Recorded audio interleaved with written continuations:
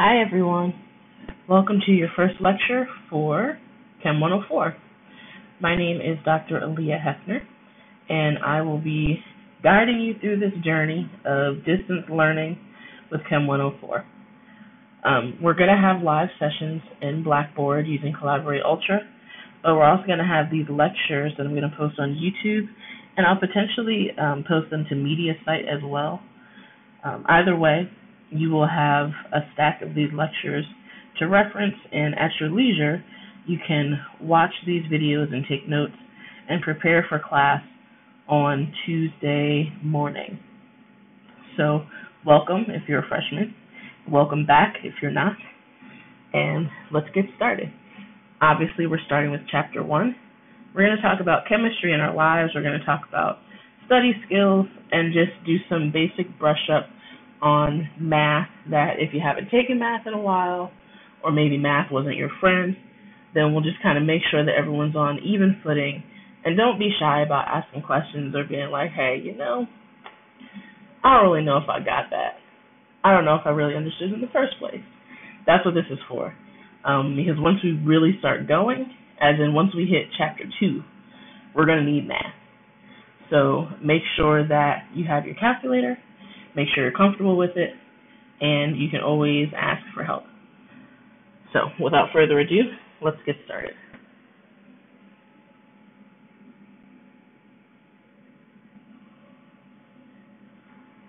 We have chemistry all around us. We have this picture of this person pipetting into some PCR tubes.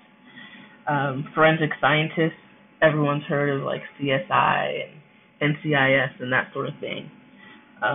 It's not exactly that glamorous, but yes, that happens. And so people who work for these crime laboratories analyze bodily fluids and tissue samples and all of those types of things.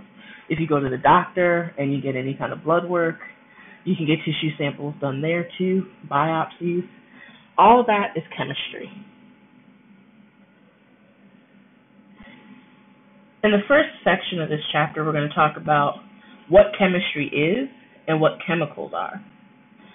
What we have here is an image of hemoglobin, which is a protein, and it transports oxygen to all the tissues, and it gets all the carbon dioxide that's made from metabolic processes to the lungs so you can breathe it out. What is chemistry? Sometimes I ask myself that. The definition that we are going to work with is the study of the composition, structure, properties, and reactions of matter. Chemistry absolutely happens every day all around you. And the example we have here in this picture on the right is putting an antacid tablet into water. Now, hopefully, you haven't had to do this. Y'all ain't old enough, but maybe your grandmama had to. Or if someone's been pregnant, or you've seen your mom be pregnant and you get upset stomach. I'm pregnant with number 4, so pregnancy is heavy on the brain, y'all. Sometimes your stomach don't be doing right, and you need a little antacid, okay? That is a chemical reaction. Just one of the many examples. If you cook, lots of chemical reactions in cooking and baking, so it's really all around us.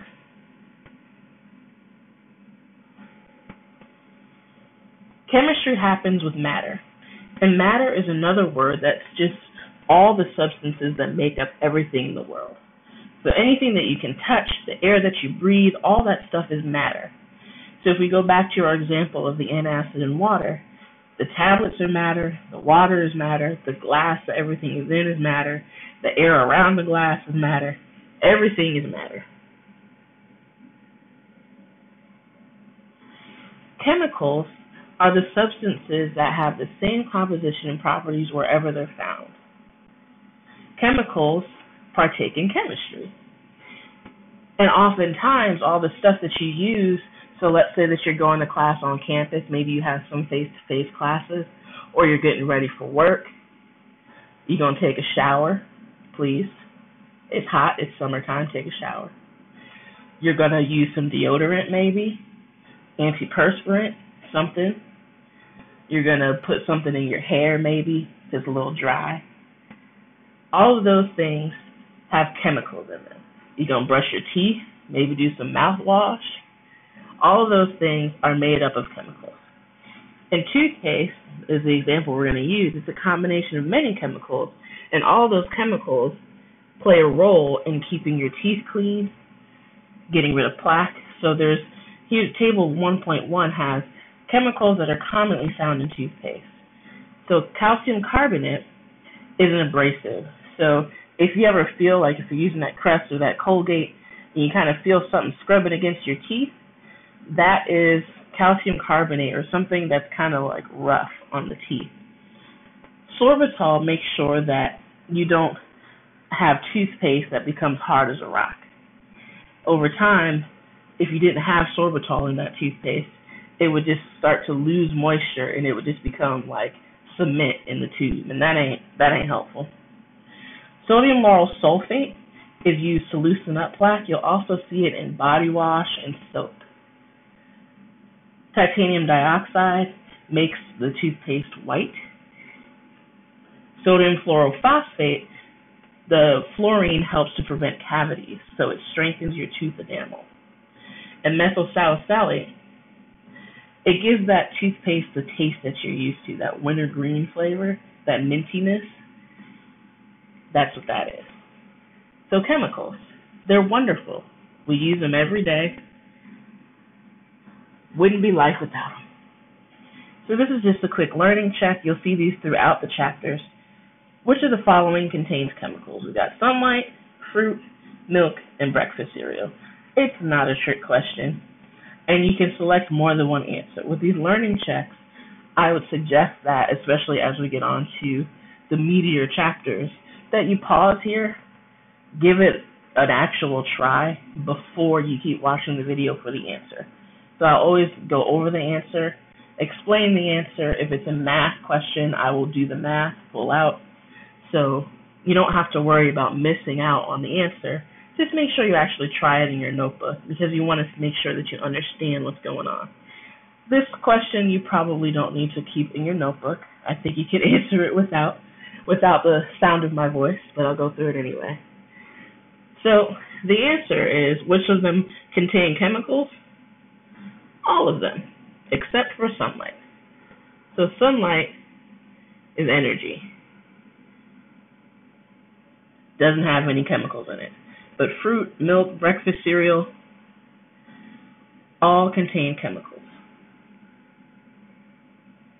So that was the first section, just introducing the terminology of chemistry, chemicals, thinking about things in terms of being comprised of a bunch of different chemicals. In this next section, we're going to think like scientists. We're going to talk about the scientific method.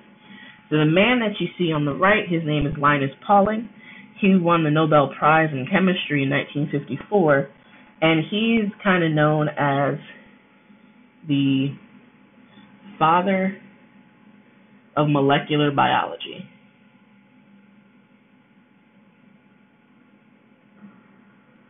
He's done a lot of work with DNA, proteins, and kind of built a lot of foundation for some of the things that we take for granted and a lot of the things that we learn in our biology classes and biochemistry classes, 100 and 200 level courses. So he's done a lot of work. You don't have to know who Linus Pauling is, really. That's just me sharing with you who this random white man is on this PowerPoint so that you're not like, okay, that's great. So the scientific method, obviously, if you're winning the Nobel Prize in Chemistry, you're using the scientific method in some way, shape, or form.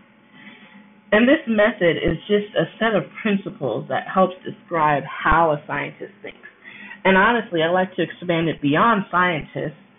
Everyone kind of thinks in this way, whether we use these terms to describe how we think or not, we're thinking like scientists. We all make observations about the world that we're in. And sometimes you have questions about what you're observing.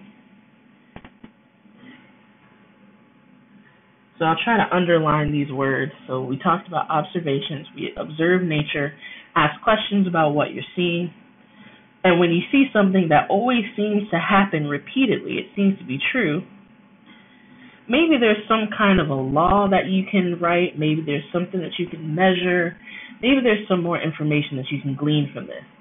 So you propose a hypothesis, kind of how things work. What's the possible explanation for what it is that you're observing? So you write a hypothesis. Then you perform some kind of an experiment to find a relationship between your hypothesis and the observation. Thinking about those experiments and having them be meaningful in a way that can actually show whether your hypothesis has some weight to it or if it's full of baloney, that's a really hard thing to do.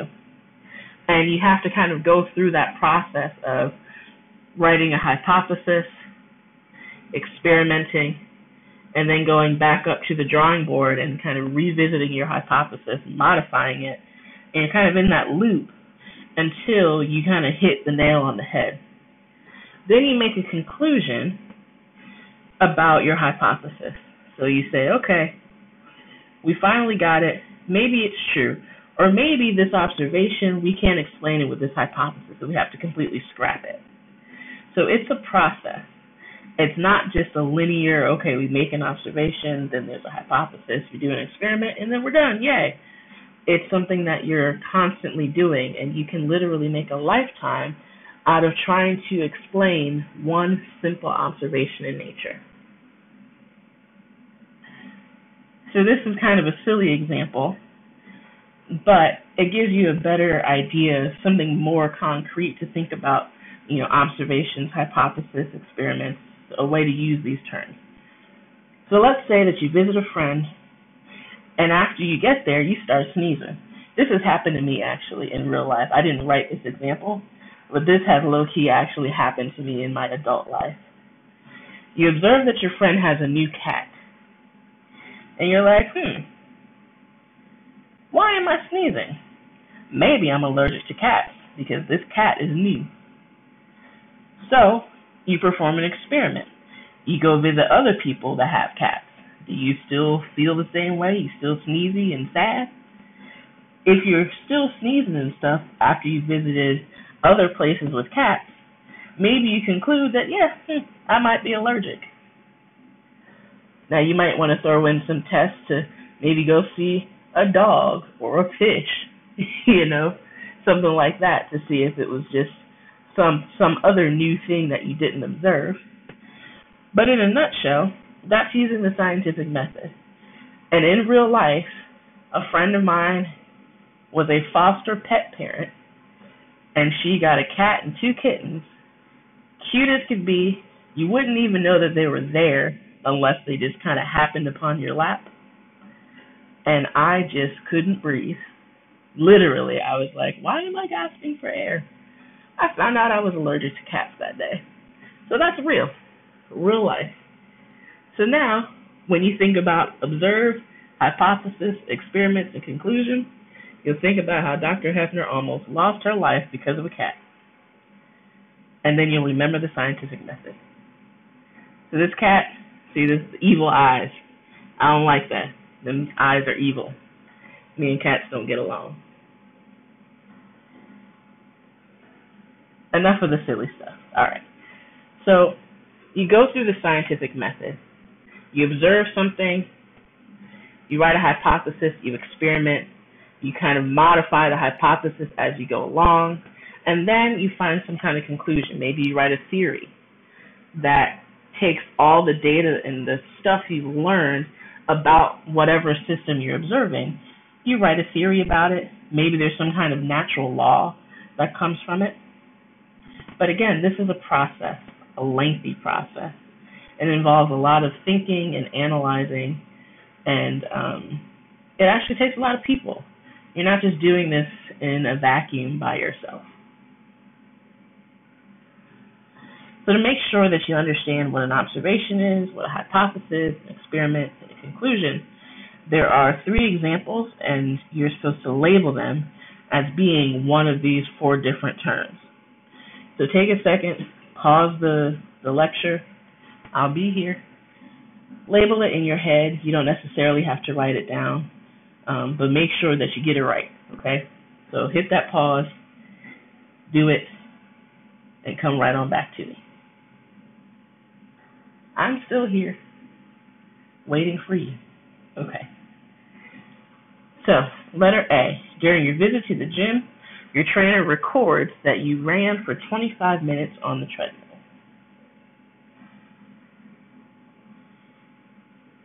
That's certainly not a conclusion. It's not an experiment. They just wrote something down. Is it a hypothesis? It doesn't sound like anyone is proposing how something works. So it sounds like an observation.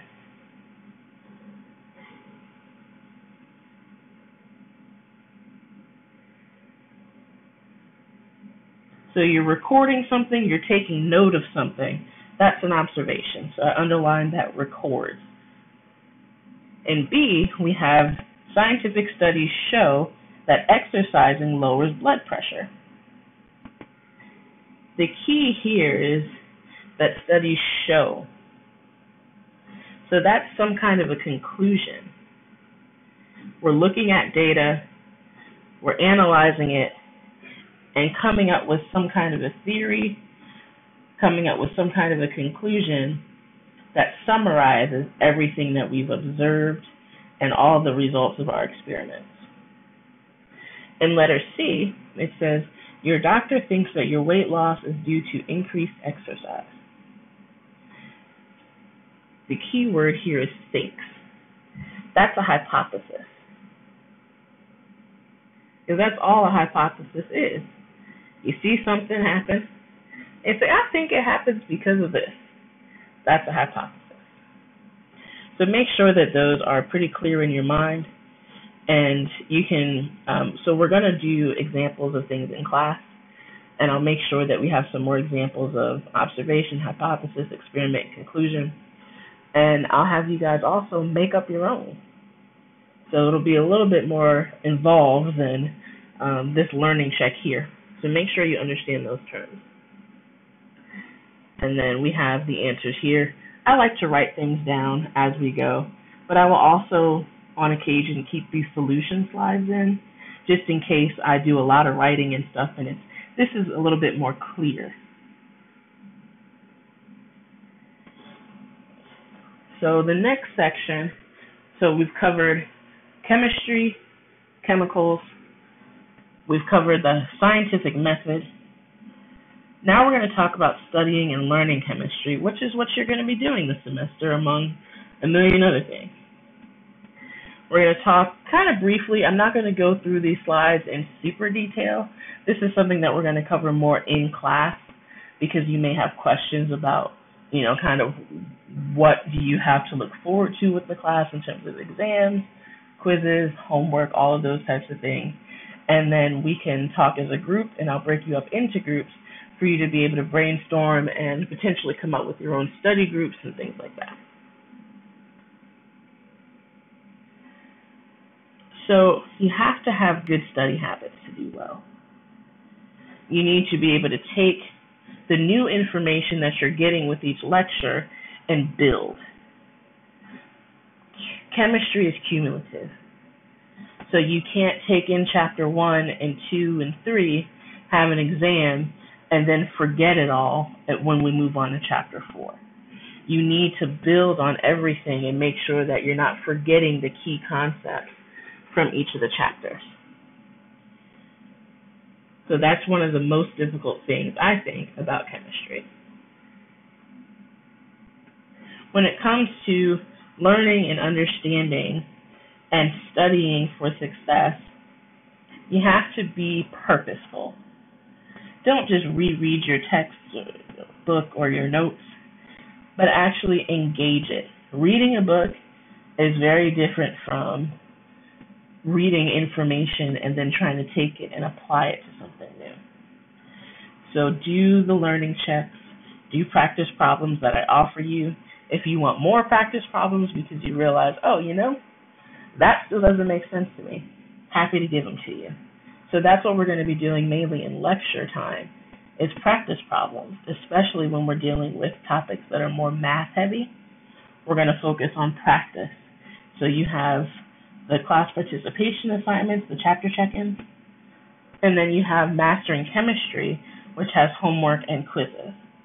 The homework questions, you have multiple chances to answer them correctly, and that will help you learn as well. Make sure that you're studying and doing your work and pacing yourself, because you cannot spend 10 hours the night before the exam and expect to do well.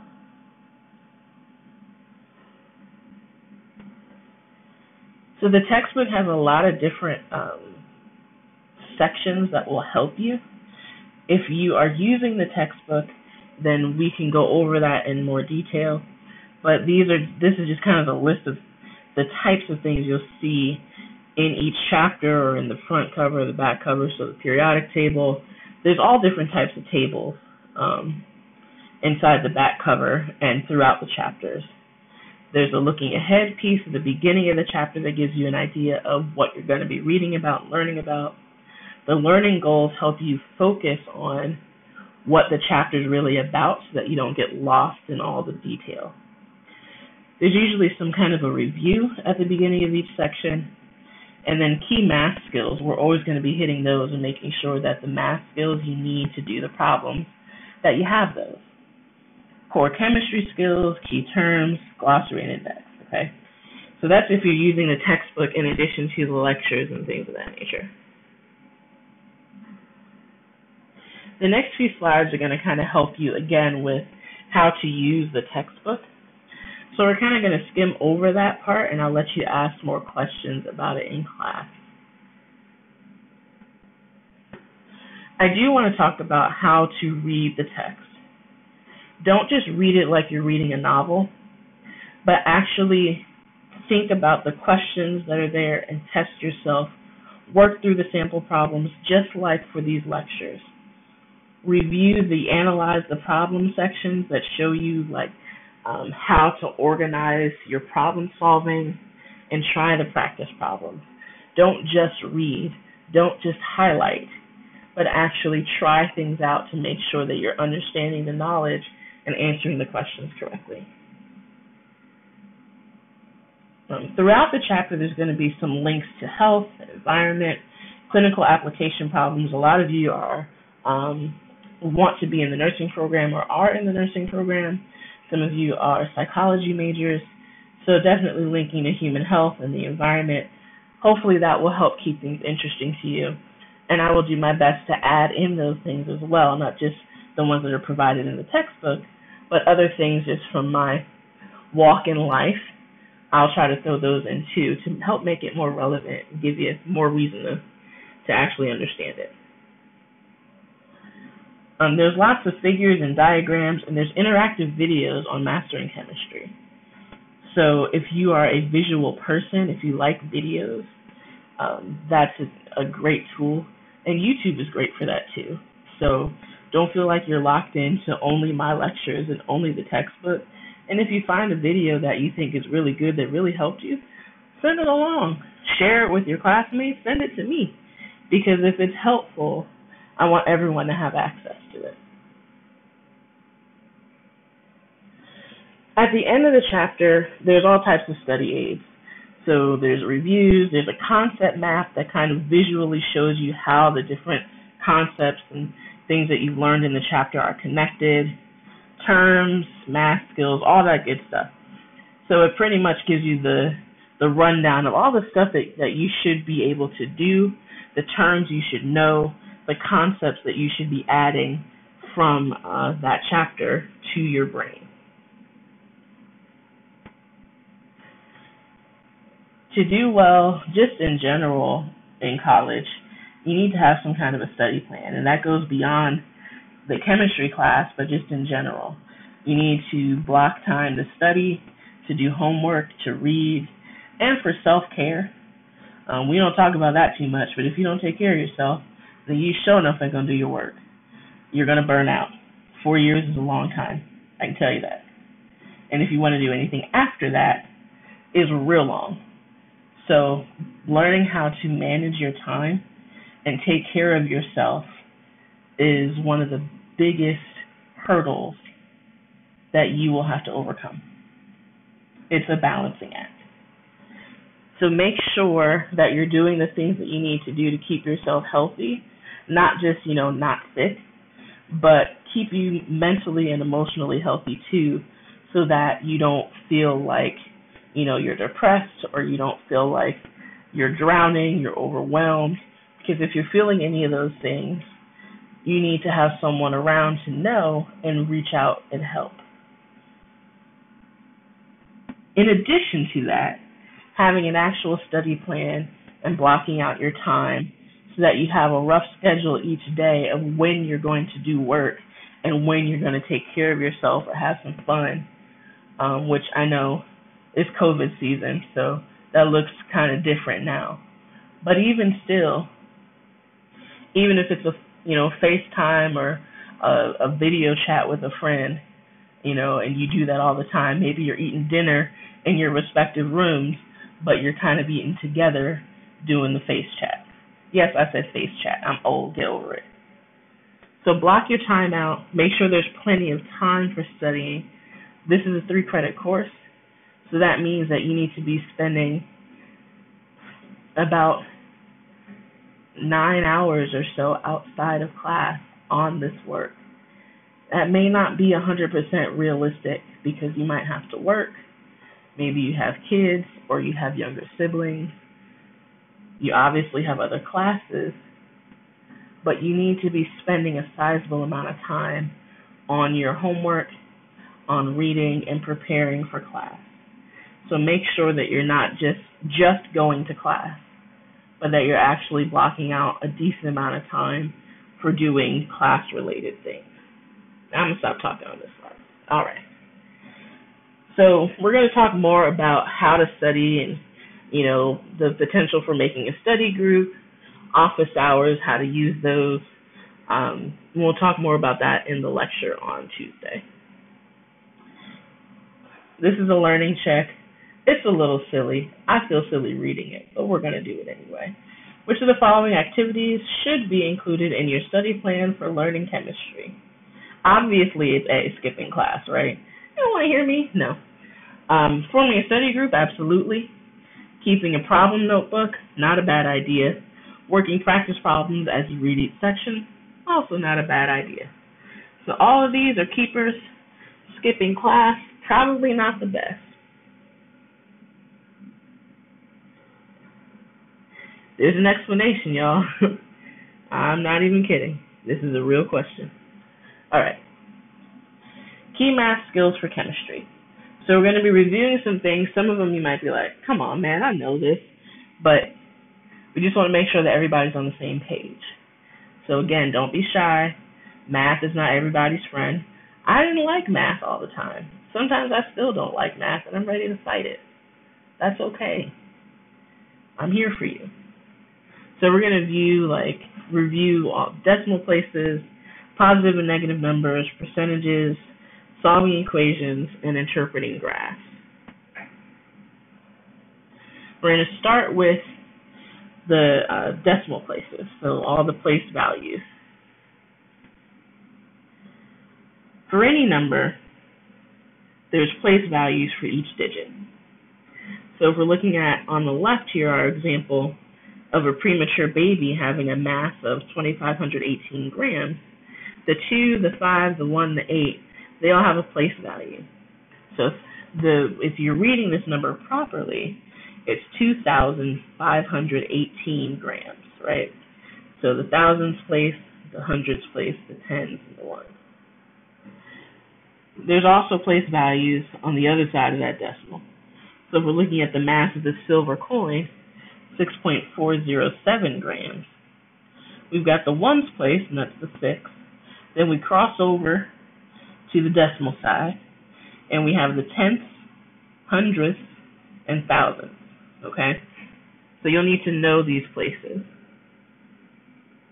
This is a quick learning check. This would be a good place to pause and make sure that you understand. I've also placed this little image here to help you out. You can place the number in. It's helpful to just draw it in your notebook real quick. Sometimes you just draw a blank, and you're like, wait, what is that one? So it's helpful. Pause here, try it, come back for the answer. What is the place value for the underlying digit in 35.679? So we're looking at the 7. Let's place it in here.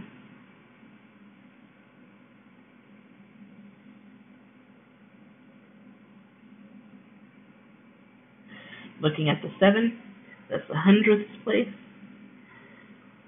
so it should be D. Now we're moving on to positive and negative numbers. Positive numbers we work with all the time. You generally don't see a plus sign in front of a positive number.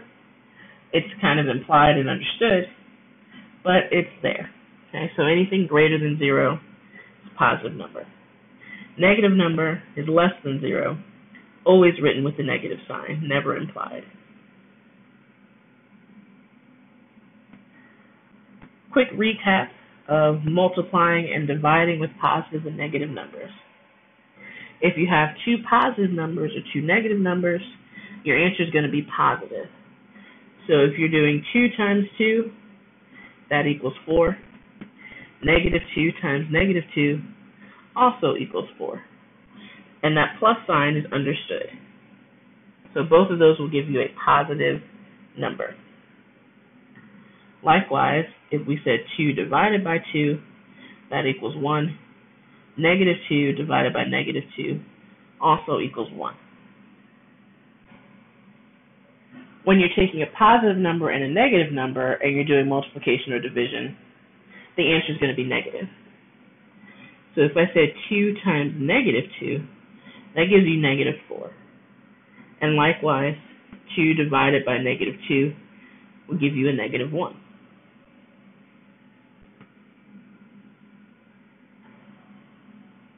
Addition, and we're going to sort of talk about subtraction too. So when you add two positive numbers, the answer is positive. I like 2's. When you add two negative numbers, the answer is going to be negative. So if I said negative 2 plus negative 2, that really looks like is negative 2 minus 2, and that makes it more negative. So negative 4. If you've got a positive and a negative number, then we have a few more caveats. So let's say that we had 4 plus a negative 2. That's going to be 2. Your positive number is bigger than your negative number.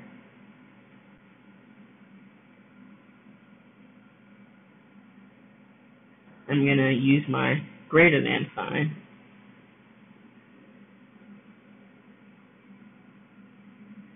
So that means the sign of your answer is going to be positive.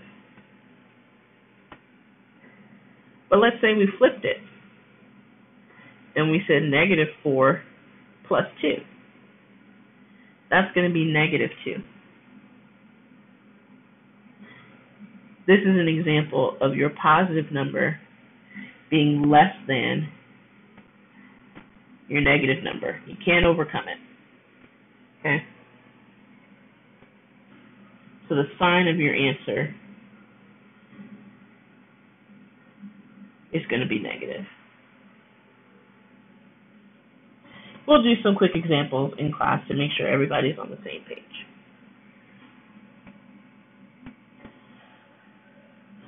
Now we're going to talk about subtraction for real. When you've got two numbers and you're subtracting them, you're going to change the sign of the number to be subtracted, and then you follow the rules for addition.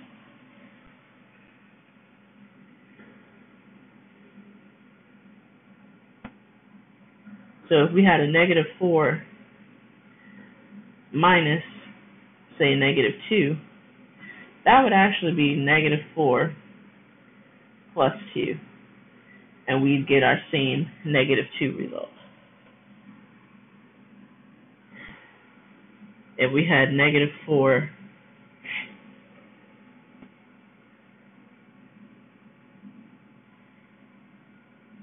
minus 5, then that would just be straight up -4. You subtract another 5, and you get a -9.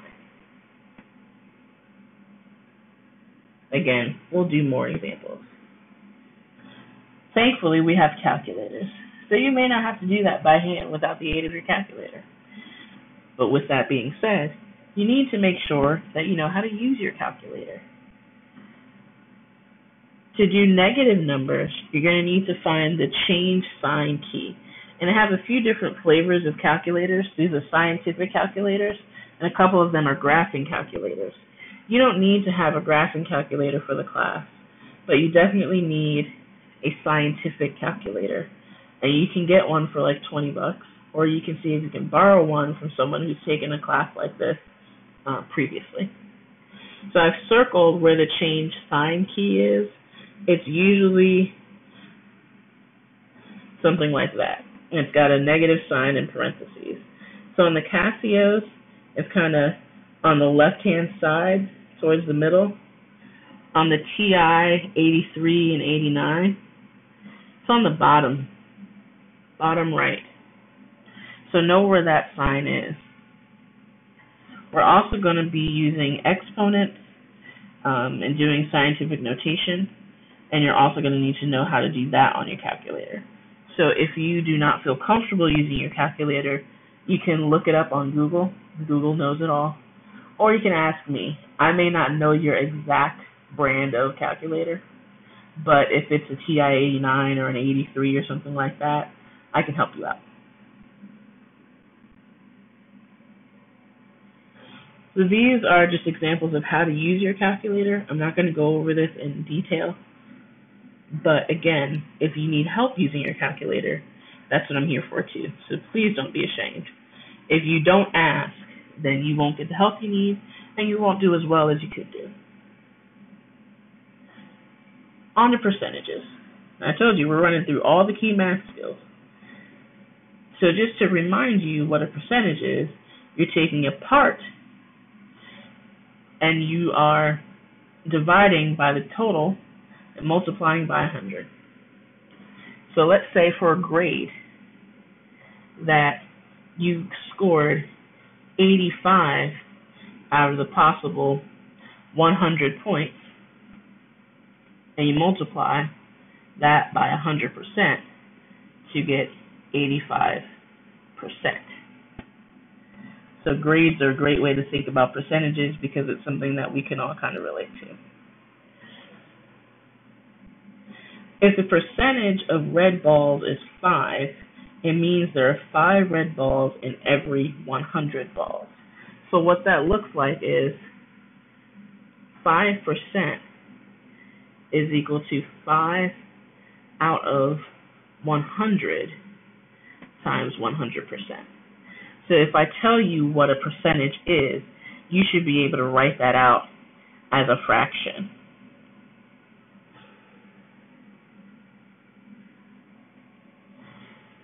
Solving equations. You have a calculator. If you have a scientific calculator, you can probably just put it into your calculator and it'll solve. But sometimes if you put it in wrong or you put it in slightly different than what it's supposed to be, you can actually get the wrong answer. The calculator will tell you the answer to what you put into it, not the answer to the question you necessarily want to be answered. Don't forget that. The basic steps for solving an equation are to place all the like terms on one side, isolate the variable you need, and solve for it, then check your answer. So we'll do this one quickly as an example. We're going to place all like terms on one side. So we're going to get all the numbers on one side and all the x's on the other. To do that, we're going to subtract 8 from both sides. We're left with 2x here, and that is equal to 14 minus 8, which is 6. We're still trying to isolate this x. It's 2x, so we need to divide by 2.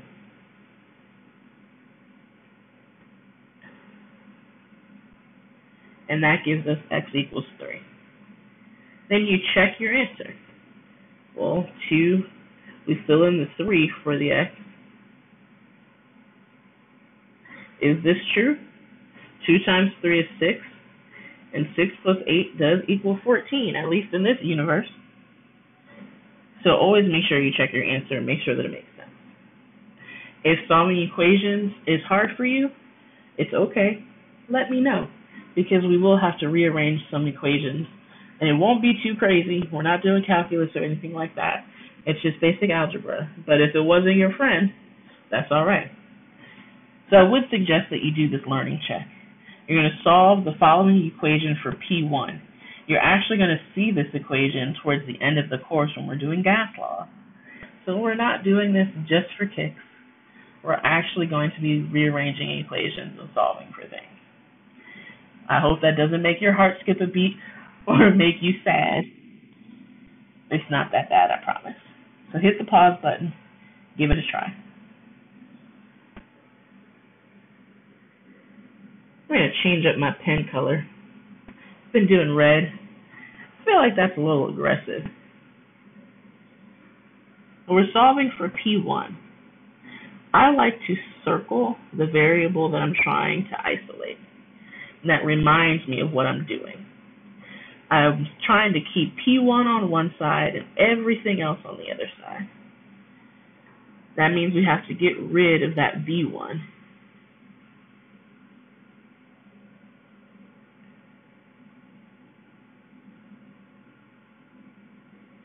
There you go.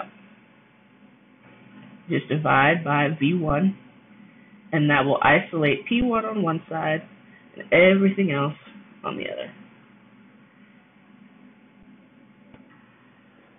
Finally, we're going to talk about graphs, and this is the last part of this section, and it's the last part of Chapter 1. So we're almost done, y'all. Graphs are great.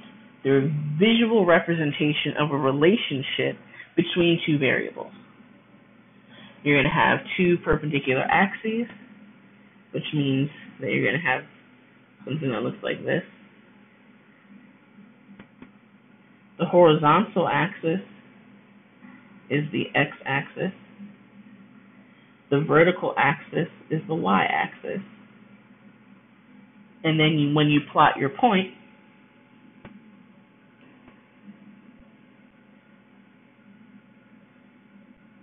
if I put a point here, then that corresponds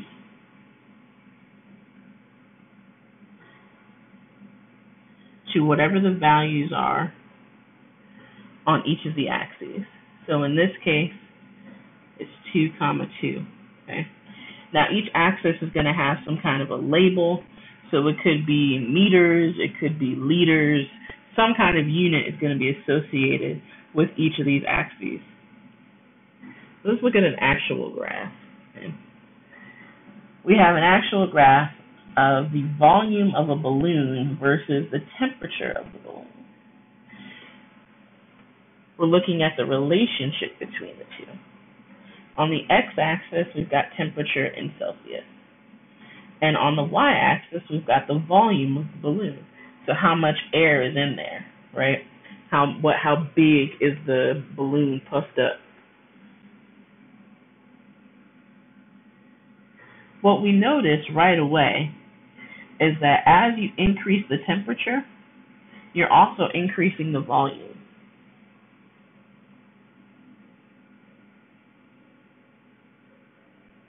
The balloon gets bigger. Now we can see that because they have this nice visual of the different balloons, but if we look at, say, 20 degrees Celsius, you go to the y-axis and you look at the volume, it's 24 liters. If you go to 60 degrees Celsius, we're somewhere in the ballpark of 27 liters. So that's increasing. That means there's a direct relationship. When the x goes up, the y goes up too. That's a direct relationship. You can use this graph to figure out the volume at various temperatures. So we've got data points, which are the little red dots. But let's say that you had a different temperature that you wanted to read. That's not a straight line, but you see what I'm trying to do. Let's say that you had maybe 35 or 37 degrees, not 40. You can just kind of go up, find the line, go across, and say, okay, the volume would be approximately 25 liters based on this graph. So you should be able to read the different points. You should be able to identify which axis is which, the X and the Y. If I ask you to look at a graph and, kind of figure out where something would lie, if I said, okay, 65-degree temperature, what's the estimate of what the balloon volume would be? You should be able to do that. The other thing I want to draw your attention to on this graph is the fact that it has a title. And that title is descriptive. It tells you what you're going to be seeing. Each graph should always have a title that tells you what you're looking at. Likewise, each of the axes should be labeled. So we know that the X is temperature, and that temperature is in Celsius. And the Y is volume, and that volume is in liters. So there's a lot of information on a graph. It's a great way to take a lot of information and compress it into something that's easier to digest. But you need to be able to interpret the graph and unpack all of those details. This slide just says kind of what I was talking about on the previous slide. If you're someone who likes to have specific words to write down, this slide is great. If you want to print it out and slap it in your notebook, or if you want to copy it down verbatim, that's fine too. But I wanted to do it both ways versus just reading this and being like, all right, well, I can read, can you? I don't like to do that. So we will talk about Chapter 1 in class on Tuesday. We'll talk about study skills. We'll also talk about the syllabus, mastering chemistry, these chapter check-ins. So your first assignments are not going to be due until August 30th. So everything for Chapter 1 will be due then. What we're going to do is you need to watch these lectures and take notes, or read the textbook, whatever you want to do to prepare to be able to do practice problems on the chapter that's listed on the syllabus. That's what you need to do. So come ready to work. Make sure you have a calculator, pen, pencil, or something to do some writing. And I'll see you there. Look forward to meeting you all. Have a great one.